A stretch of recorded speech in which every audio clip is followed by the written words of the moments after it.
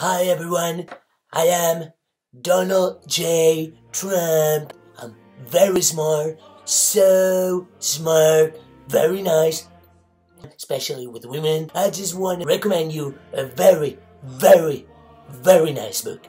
Here we go. Look at this. That's the book. Hold on, just take a second.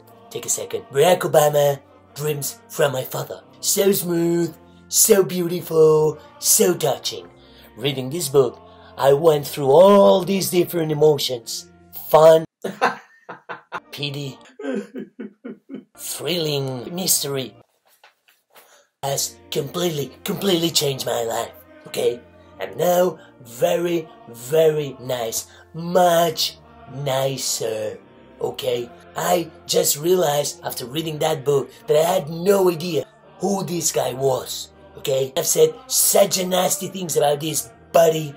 Fake news. He's the son of a father from Kenya that he barely knew and a mother from Kansas. He's half black, hello I'm black, and half white, hello I'm white. This guy lost his mother because of cancer.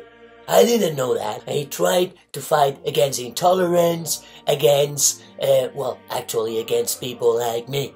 So he decided to move to Chicago to be a community organizer. Who the hell wants to be a community organizer? Well, he was born in Hawaii. I've said so many times that he wasn't an American. So he wasn't allowed to be the president of the United States. America first. And he tells his entire life story. It's kind of poetical. Dreams from my father. Did you know that this fella was in Barcelona like 20 years ago? He came by himself. He went to Kenya to know the roots where his father was from. Okay? Another very nice thing about this book is it was written long way before he became just a politician.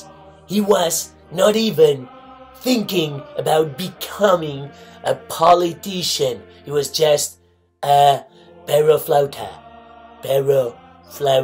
you know. This is my recommendation. Dreams from My Father, a book from a guy that eventually was going to be the first black president of the United States, called Hussein. It seems like he's Muslim, but he's not. Fake news. The first book that this buddy wrote. I don't know how to write. And I'm the president. Never forget that.